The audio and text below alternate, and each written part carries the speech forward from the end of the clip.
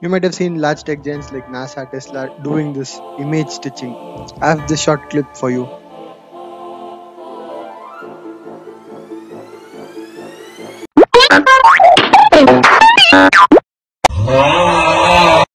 Yeah, they're open source. It comes from a very popular library called OpenCV, which includes a package called Stitcher. You can write your own code or download the executable file down in the description, which is completely free, comes out of the box with prepackaged files, and portable. Instead of manipulating a base image, stitching is a technique where we superimpose images additively, hence no compression and no loss of quality.